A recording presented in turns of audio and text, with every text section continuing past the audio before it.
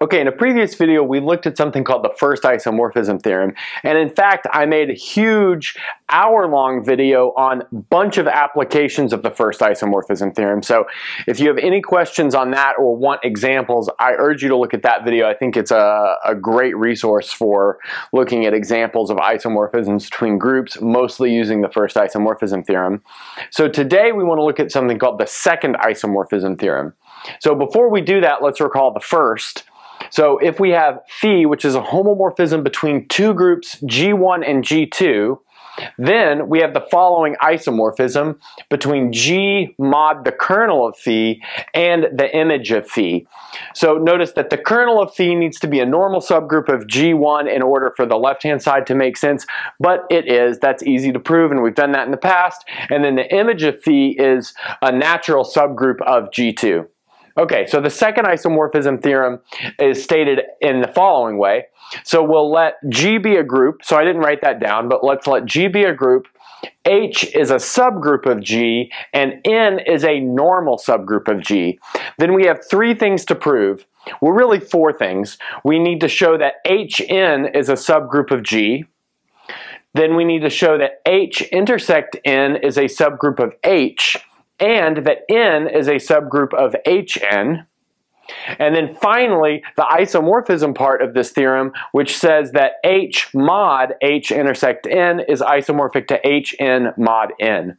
So the way you can think about this is, in some ways you're like canceling the denominator right here, but you can't quite cancel the denominator right here down to H. You cancel it down to this like equivalence up to this intersection. Okay, so let's get to proving this, starting with part one. So in order to prove part one, we'll go ahead and use the subgroup test. My favorite way to prove something's a subgroup generally, and that works in the following way. So K is a subgroup of G. So since we have H and N over here, I use this other letter K just to recall the statement of the subgroup test.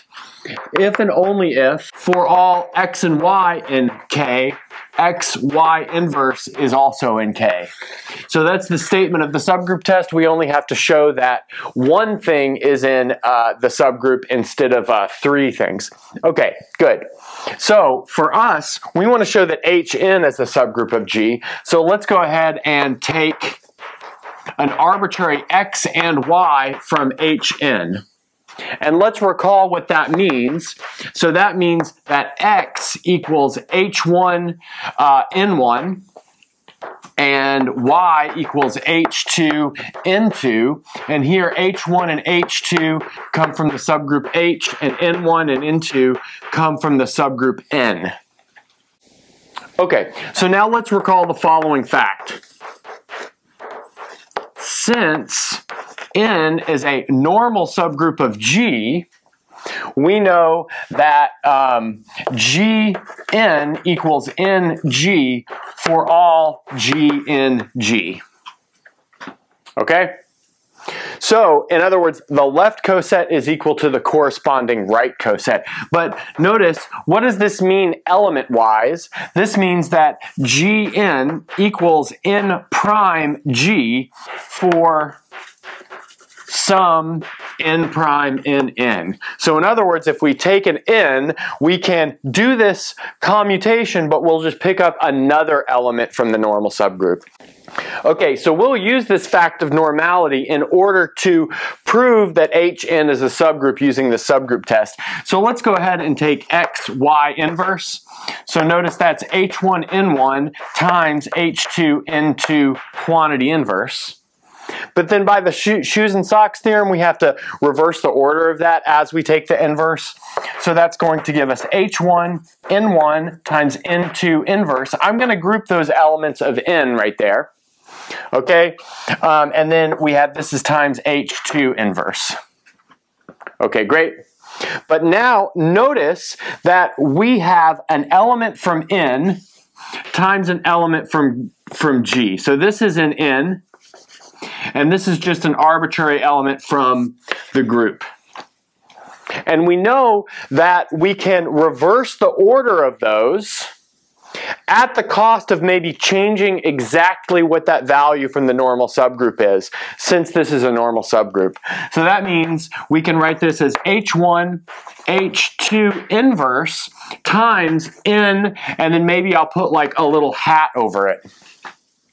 Okay, and so what I did there is I reversed the order of these two guys, but that is at the cost of changing the identity of this. Okay, so we've got something like that, but now notice that this is an element of Hn, and that's because n hat is obviously an n, and then H1 times H2 inverse is in H because H itself is a subgroup. Okay, so that means we've proven number 1 here. We can put a little check mark next to it. Now we'll move on to number 2.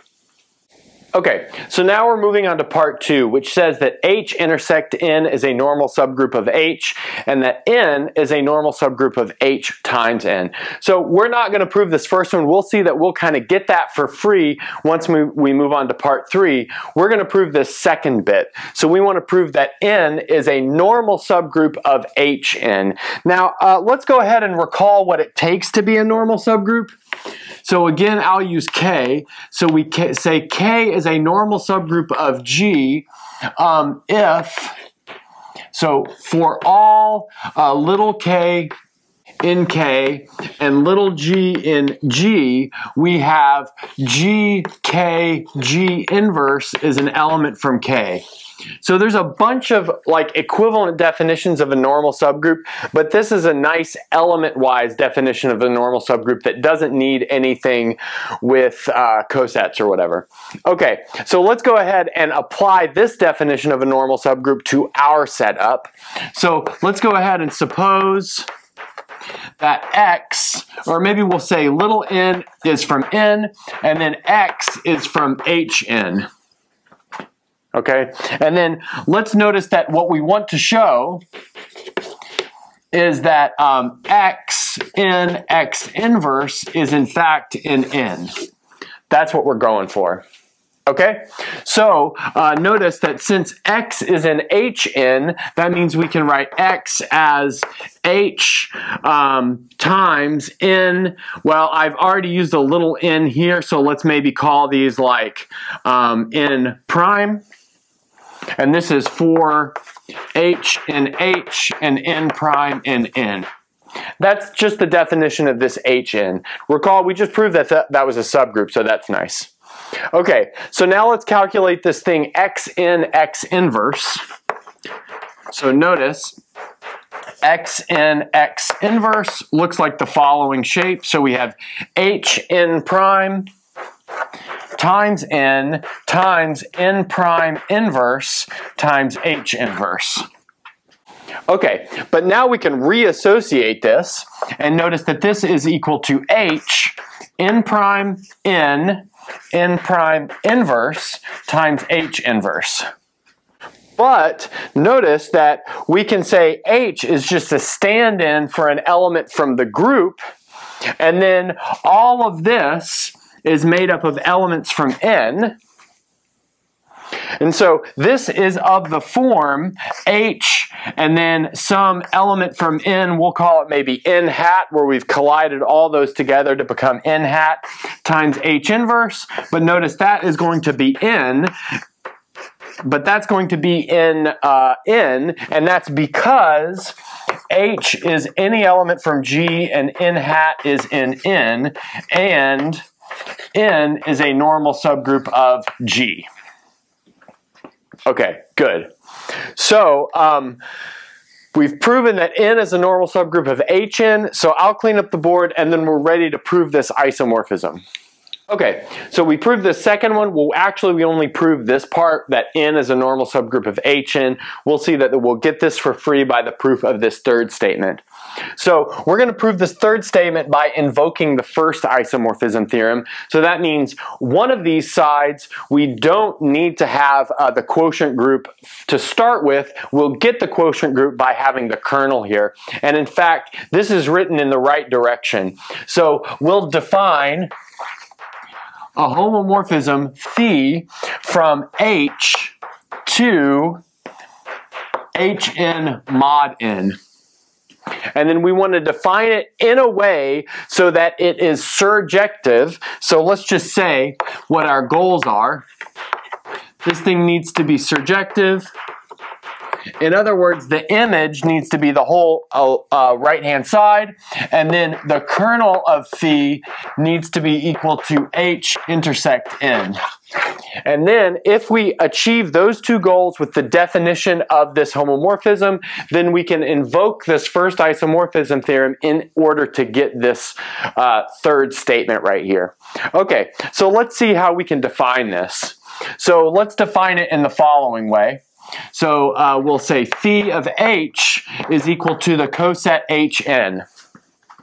So you can check that that's a homomorphism, but it's sort of obviously a homomorphism. Notice that if we took phi of xy, that's going to be equal to xyn, but then since that is a quotient group on the right hand side, we know the multiplication in the quotient group is defined in the following way: xn, yn, but that's exactly equal to phi of x, phi of y. So yeah, we do have a homomorphism. So the next thing we need to show is that this thing is surjective. In other words, we want the image of phi to be equal to hn mod n. Okay, so in order to show this thing is surjective, we need to take something from the right-hand side, in other words, from the codomain, and find an element that is mapped onto it from the domain under this homomorphism. So let's suppose that xn is in hn mod n. In other words, we have x is in hn. Right? So that's the shape of the elements in the group on the right-hand side. Well, what that tells us is that x equals little h times little n, where little h is in big H and little n is in big N. Okay, good. But now, notice that we have the following coset equality. So xn is the same thing as hnn, right? Because that's exactly how x is defined. But now notice that's the same thing as hn by a standard coset equality theorem that was proven earlier on the channel. Great. So now what we can do is also notice that we can take phi of h will be this hn, which is exactly equal to xn, which was the element that we arbitrarily chose on the left-hand side. So great, we've got a surjective homomorphism. Now the next thing we want to do is calculate the kernel. So I'm going to maybe clean up the board and so that we have some room to do that. Okay, so we've got our homomorphism between h and hn mod n. We've shown that it's a homomorphism for sure. We've checked that it's surjective. So now we just need to look at the kernel. So let's recall that the kernel of phi, that's going to be given by all h in h, such that phi of h equals the identity over here on the right-hand side. In other words, the coset En, or just the coset which is given by the normal subgroup itself. Okay, great. But now, by our definition of phi, notice that h is in the kernel of phi. That implies that phi of h is equal to this coset given by the normal subgroup itself, but that tells us that hn is given by this coset given by the normal subgroup itself. Here we used the definition of our homomorphism. But then by a standard coset inequality, a coset equality theorem, which again was proven earlier on the channel, this tells us that h is definitely an element of n. That's the only way you can have that coset equality right there. Okay, so let's see what we have. We have h comes from the domain in the first place, so the domain is capital H. Then we ended down here with, if it's in the kernel, then it's also in N. So what that tells us is that this little h is, in fact, in H intersect N. So let's see what we've proven here. We haven't actually proven that the kernel is H intersect N. We've just proven that the kernel of phi is contained in H intersect N. Great. So what we really need to show is that the kernel is equal to that. So let's show that by the inclusion the other way. So let's go ahead and suppose that X is in H intersect N, right? But that means that X is in N. Well, and it's in H, obviously. But that tells us that the coset Xn equals the coset which is just given by the subgroup itself, N. But what that tells us is that phi of X equals the coset given by the group N, because we have Xn is equal to phi of X. But then finally what that tells us is that X is in the kernel of phi. So what we have from this last line here is that H intersect N is a subset of the kernel of phi. So what that tells us is that the kernel of phi is equal to H intersect N. So we're almost done, so I'll just fit that in here. Here we have the kernel of phi equals H intersect N. Okay. So the image of phi is the whole right-hand side. This is a homomorphism. The kernel of phi is H intersect N. So we can apply the first isomorphism theorem, and that gives us this third statement right here and finishes the proof. All right, this is a good place to stop.